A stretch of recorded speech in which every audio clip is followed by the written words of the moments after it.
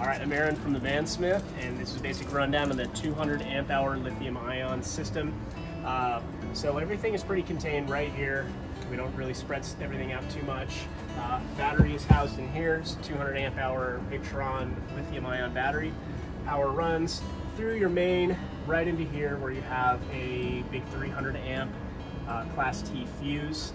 And then we have here your breaker, or your master shutoff switch, and then from here we have a bus bar that goes to your inverter here, your ACR, which is your automatic charging relay, which charges off your alternator, so whenever you start the vehicle you're charging your battery. And then we have your fuse block up here. Fuse block, this goes into your battery protector to make sure this is not going to drain this down too far, monitors the power. And then you have your fuse block where all your 12-volt circuits branch out from there. This is your shunt. It's a 500 milliamp Victron BMV, so that's basically your battery monitoring system. Here we have a MPPT controller, and this is what cleans up, scrubs up your solar power. Power comes in from the panels, gets scrubbed up here, and then gets distributed through the system. This one right here is a Xantrax 1000 watt inverter, and this gives you your 110 power, so that way you don't have to strictly run off of just 12 volt.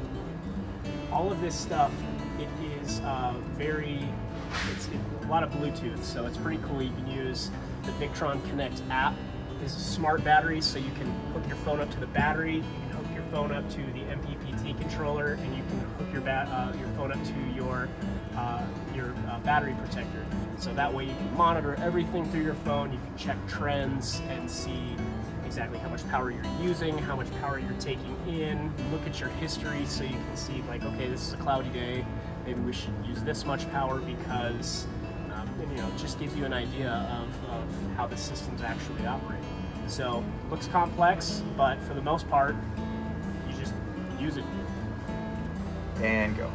So one thing I forgot to mention was the VE Bus BMS. So with this being a smart battery, there are two little cables that come out and they will plug into this this BMS, and just your battery monitoring system, or battery management system.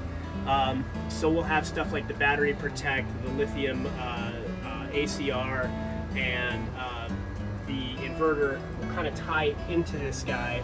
So that way the battery is accurately, all of these components are communicating with this battery to make sure it's not being overcharged, it's not being over discharged, and it just makes it a really, really tuned up and, you know, easy to use system.